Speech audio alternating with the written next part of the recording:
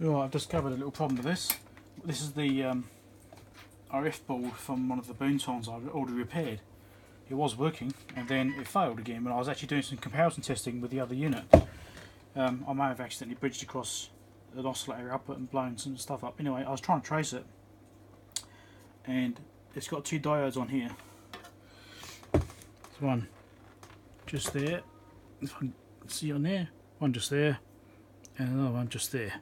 That's CR13, that one there is CR8. And I've actually desoldered one end and that's shorted, and so is this one. I had to desolder the inductor originally, trying to diagnose it, and those two diodes are blown, the Schottky diodes, and there was one in 6263s, and I can get some locally thankfully, so I've already bought some. Just wait for them to turn up. So this is the second unit which I haven't actually started working on properly yet. I was actually troubleshooting it with the other one which I'd already repaired, only to find out that the other one I'd already repaired blew up again. What I found is on the other unit which I was just trying to troubleshoot, I found the oscillator wasn't working. And I just lifted that diode out just like I did in the first unit, and that diode is not shorted but it's very low, it's like 0.03 volts in both directions. So that one is leaky and blown as well. So the other two chairs check out okay. So hopefully that's what's wrong with that one as well. Right, and back to these ones now. The I keep chopping and changing between units I'm fixing. The new diodes arrived today from RS 1N6263 to go in here to replace those two faulty ones that are just there, which I've already half unsoldered. So I'm going to replace those, put it all back together and see if that fixes it. Okay, I've just replaced those diodes and we installed the unit, and there we go, it's working again. So this is 30% modulation I am, and that's what I'm doing, 30%. So that's all good, that's working again now, that's repaired at least. I did have an issue with the FET though, I think, because it wasn't oscillating, and I saw the FET with another one which is identical in a different part of the board.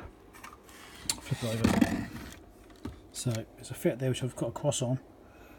That's the oscillator section there with the FET there. I swapped those two FETs around and they're the same part, and then it started oscillating. So I think that FET there might be faulty. I don't know what it's actually doing because the unit's actually working, so that's a bit strange. So anyway, we'll see. Okay, I'm going to try and take these parts out without taking the board out, just because being lazy. It's a double-sided board, and as such I can probably just solder it all from one side. That's the plan anyway, we'll see how we can go.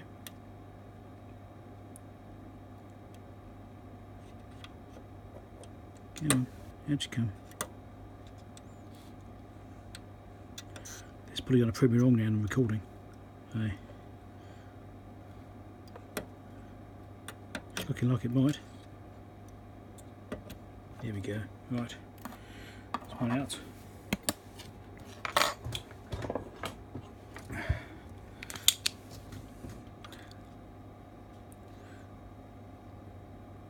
Try and get the holes cleaned out. It's kind of worked.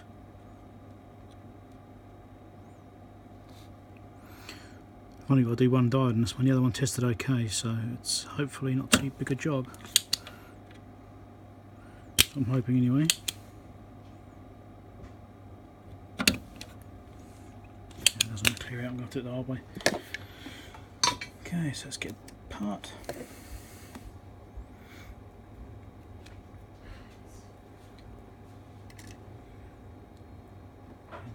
Stick that in there.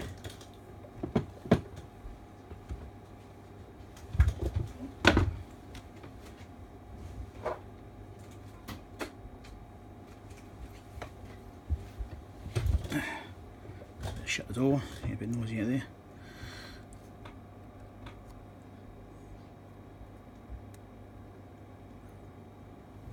So what I've got to do is get this into the holes at least. That one's through there. I'll try and clear that hole out, and I'll shorten them down. It's pretty close to the right size. Obviously I can't trim it after it's in, so I don't want it sticking out too much at the bottom. And I probably could actually just lift one side of the board up. I haven't taken the whole thing out. Loosen a couple of screws off. But, it's not what I'm wanting to do. So because I couldn't actually get all that solder out there, well, I could just probably just try refreshing it. Sometimes that does the job. Again, I don't have my filter running because of the noise from that. No, I didn't quite go. Come on. It's going to be a pain, isn't it? Okay. Trying to use the side of the tip. I've got to try and get between there and there. It's a bit of a tight gap. Yeah, it's not going to work. So I'm going to have to do it the other way. Yeah, it's fine. Get the new part, drop it in. We've got part of a hole there at least. So I can get it started. Then we just wet it and get it all going, and hopefully it'll drop straight in. There we go. Beautiful. Do the other one.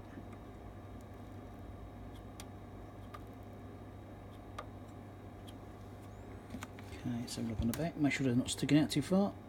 No, it looks fine. I can actually push this side down a bit more, which is good. Hopefully I can get it a bit down a bit more. There you go.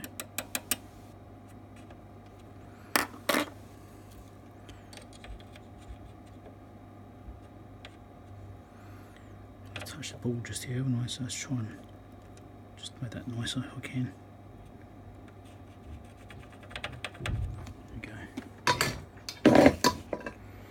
Right, so that's the diode in. I'll have to refit the inductor now. Again, I'll use the same technique. Try and drop it back into that hole there. Look at that was easy.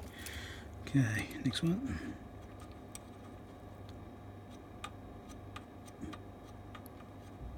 I'm only doing it a bit lazy because I don't want to pull the board out right now and find it doesn't work anyway. So I just want to make sure it's actually going to go. If it all works okay, then I will probably pull the board out and give it a clean because there will be some flux on the back now. So that's all the parts in.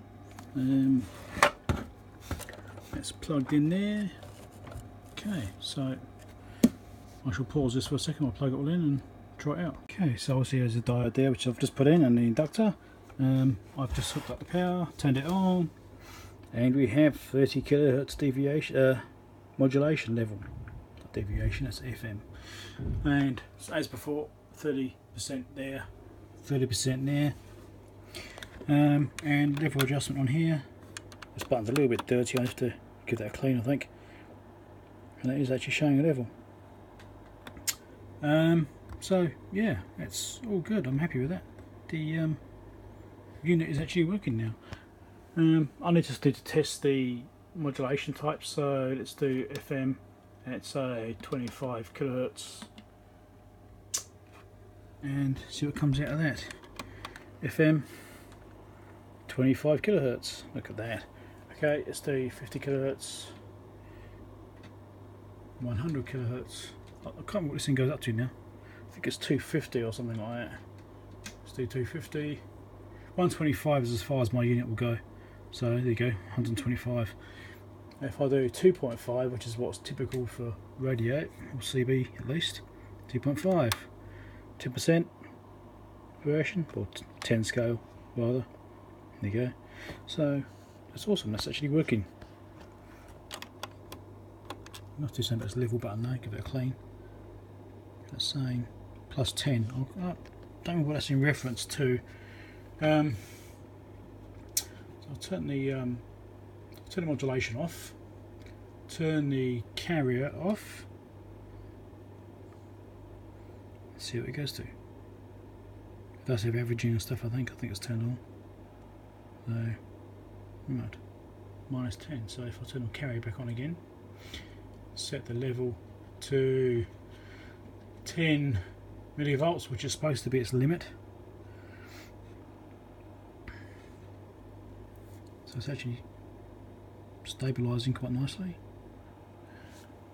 And I'll turn the modulation back on again. It's at 2.5 kilohertz still, so I'll do FM. Can it read it? Maybe not. Oh, just. Yes, right on its limit. So let's just do IF level 15 millivolts. Yeah, it's not liking that very low level, is it?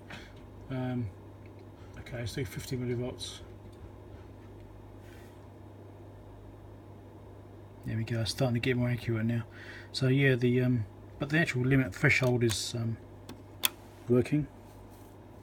AM modulations, turn it to AM now. 30% again. These buttons really need to clean after do that, I think. Pull that apart. It's 30%, so it did level again. Let's try 15 again. 15 millivolts. Again, which is close to its threshold. Yes, it's really right there, you know. So 50 millivolts seems to be the point where it gets reliable. Its spec says 10 millivolts is its absolute limit. So it's only slightly off that, and that doesn't matter to me because I'm testing transmitters anyway. So the millivolts are going to be much higher than that, probably in volt ranges. We'll see. Okay, so I'm happy about that. It's this one units. This one works too. So good job. I've got 2 units fixed. All that was wrong with this one was diode. So that diode right there, which you saw me fix. The rest of it seems to be fine. I don't remember fixing anything else on this one, did I? Oh yeah, actually don't remember. I'll have to have a look. So that's the second unit. The first unit I'd already fixed in the first video and then blew up whilst I was trying to do comparison testing, of course. So, right, so that's the 2 Boontons fixed. Now I just have to carry on doing the Roland Swartz.